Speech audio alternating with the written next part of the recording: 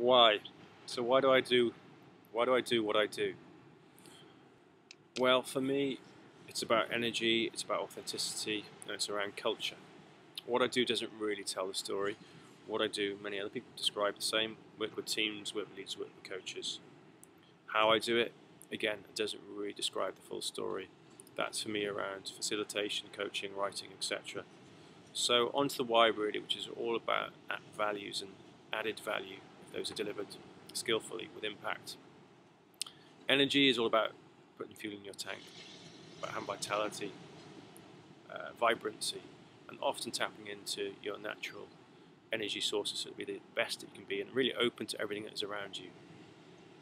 Second, and if you've got the energy, then it's about direction, meaning, purpose, goals, and that's around authenticity, knowing where you're going, what your inner is telling you, and where that is taking you on the outside with those values intact.